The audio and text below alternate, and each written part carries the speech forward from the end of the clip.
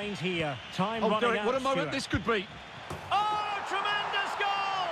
Finessing it into the back of the net. Take a bow. What is going on, and welcome everyone to this FIFA 23 player career mode video. In today's guide, we'll be covering the Norwegian legend Erling Haaland in the striker position. And the first thing you want to do is head on over to the player profile section, set your position to attacker, your role as the striker, the height at a whopping 6.4, which is going to be 163 centimeters, your weight at 189 pounds, which is anywhere between 85 to 86 kilograms, and your preferred foot to be accurate with the player. You want to put that to left, but you can change that to right. That has no bearing on anything. And now let's head on over to the perks section, and the two that we decided to go with initially are going to be active first touch in conjunction with tireless runner. The reason we selected those is because the player is really tall and weighs 189 pounds, so given the way FIFA works, this is going to be a very slow build. So we use these two to make up a lot of sprint speed and acceleration, and it works wonderfully. And I will show you examples shortly on how this player became a really fast build. And now as for the third perk itself, that's going to be poacher, which is going to boost our shooting capabilities from inside the box. And now before we head on to the player attributes, if this build needs to be accurate, then the first thing you want to do is head on over to running style, and you want to change that to the Norse. And as for the celebration, you want to select the one that is called point. And now onto the physical attributes. The first thing we want to do is invest a lot of points in this section to be build accurate, to end up with a 94 in jumping, 94 in stamina, 93 in reactions, 93 in strength, and 83 in aggression. And this is very important for this build. And as you can see in this example over here, aside from showing a lot of pace when getting the through ball, when we're challenged on the ball, we don't lose it easily and we're able to get through the defender. Here's another example. As you can see over here, once again, I'm challenged by the defender, but I was able to make it through and not lose the ball and get the pass through to end up with a goal.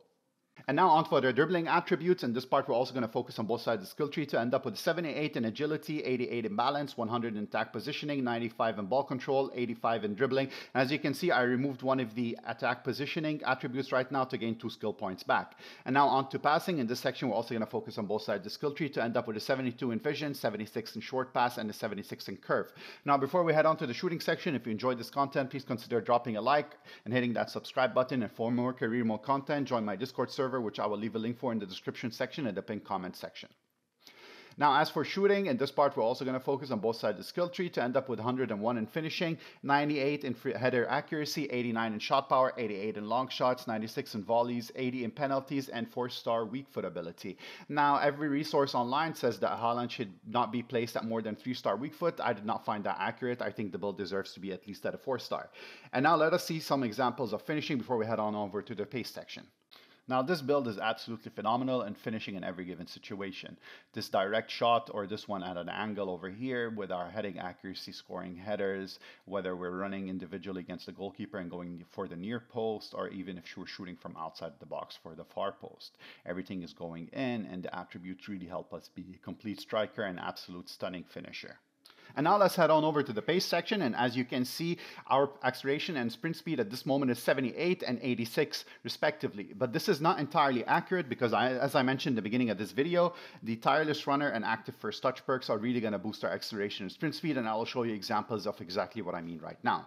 An unfortunate feature in FIFA 23 player career mode is that the player's height and weight is linked directly to his sprint speed and acceleration.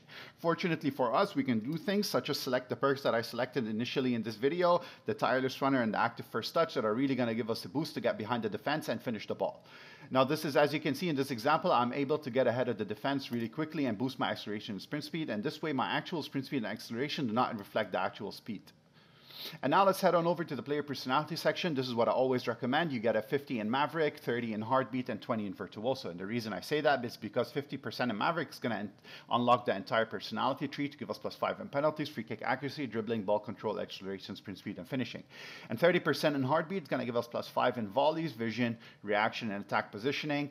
And 20% in Virtuoso is going to give us +5 in stamina and composure. Most importantly is the 50% in Maverick, because that is going to give us +5 in acceleration and sprint speed, which as you can see we really need in this build due to the height and weight. And now if you have not checked out my video on how to win the Player of the Year award, the Ballon d'Or, you can probably do it with this build itself. I'll go ahead and leave a link for that one on the end screen. Thank you for watching. Until the next time, stay safe and keep on keeping on.